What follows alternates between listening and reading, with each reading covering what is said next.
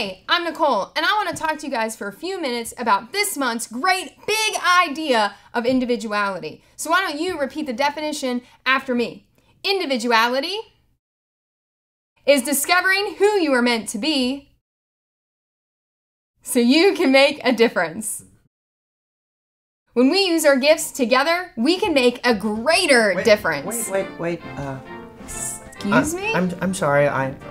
I'm late, but I'm here to help you now. So let's just get this show on the road, okay? Who are you? Oh, my name is Professor Pontificate. Professor Pontificate. I was unaware that you were going to be helping me today. What is it that you're a professor of exactly? The good thing is I've got this prepared for you so that you don't have to even think about anything. You just read that. Okay, well, I'll just read this. Very well. Then. Ladies and gentlemen, boys and girls, he is the greatest scientist of the 21st century, the most incredible mathematician mind of our age. Knowledge, creativity, biology, and science are his specialties. And I'm an avid fan of So You Think You Can Dance. Ladies and gentlemen, please welcome Professor Pontificate. Thank you very much. You're too kind, man. Thank you for that wonderful introduction. Well, we're glad you're here with us. There's no need for the big hubbub, Bob. I'm just here to help you. Well, that'll be great. But first, let me go ahead and pick up where I left off. Oh, yes, of course, of course. And I'll stand over right here and be as quiet as a little ferret. Anyway, let me catch you up, Professor, about what we're learning about today. Today we're learning about individuality. Why don't you repeat the definition after me? Okay. Individuality. Individuality. Is discovering who you are meant to be. Is discovering who you are meant to be. So you can make a difference. So you can make a difference. Ooh, discovering. I love that. Well, with you being a professor of science, today's subject should be something that's very familiar to you. We are going to talk about the body. The body works together to make things happen. The feet and legs help the entire body move from place to place. The nose helps the body know what is good and sometimes not so good to eat.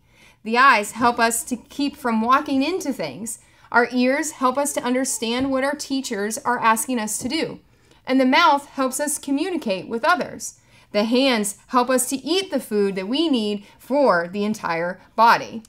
And sometimes people just want to talk to the hand. Now watch me, Nene.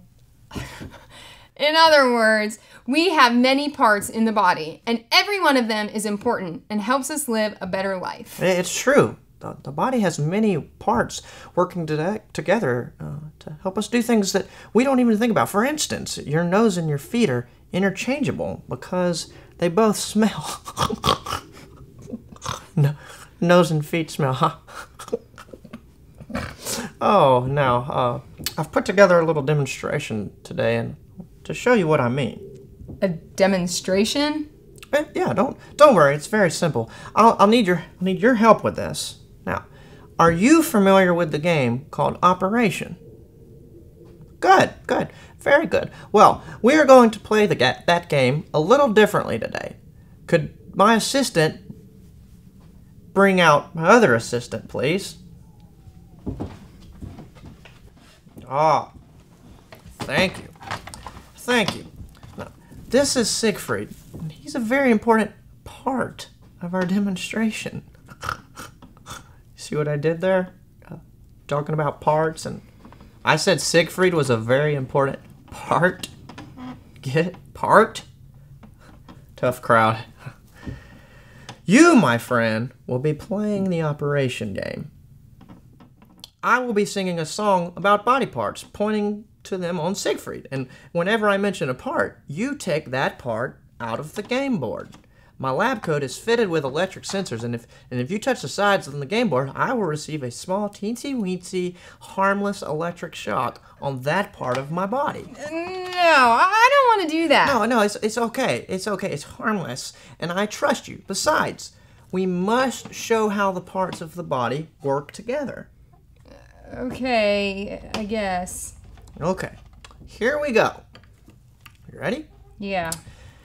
The toe bone's connected to the foot bone. The foot bone's connected to the ankle bone. The ankle bone's connected to the leg bone. Now shank and scarecrow bones.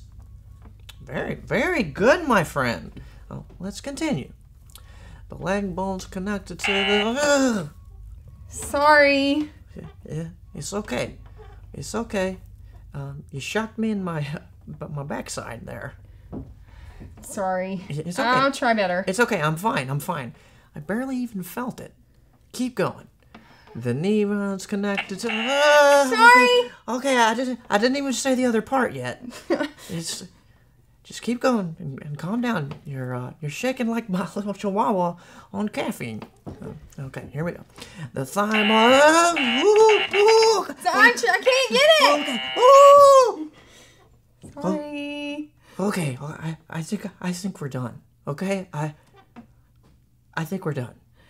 I'm just so nervous. It's okay, my shaky little friend. I'll be all right. I just have to be strong for the people out there and for Siegfried. Okay, you go ahead and finish the speakings, and Siegfried and I will just go over here and twitch a little more. Okay. Well, thank you very much for helping us today. Hey, everybody give a big hand for the professor. That was really something, wasn't it? Like I said before, every one of the parts of the body has an individual task that helps the entire body. Every part has a job to do, and they all work together to make a difference in the body. We are kind of like that too. When we discover who we're meant to be and we know what we're good at, we can start making a difference in all kinds of ways. Not everyone can be the leading scorer on your basketball team, but it still takes 5 people to make the team successful. Maybe you're gifted at playing defense. Well, your talent can help the team win games. Perhaps you're a great helper in your classroom. You can use that skill to help your teacher keep a very neat and clean classroom. Maybe you're great at math. Perhaps you can help others in your classroom understand a difficult math problem better. When we use our individuality together, we can make a greater difference. Oh! I better find out what's going on with the professor. We'll see you next month.